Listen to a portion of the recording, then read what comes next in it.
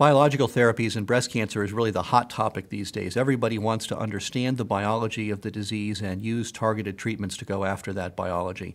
And of course, in breast cancer medicine, we've really been the trendsetters for a long time. We've used anti-estrogen therapies for ER-positive or estrogen receptor-positive disease, and we've used trastuzumab or Herceptin for HER2-positive disease.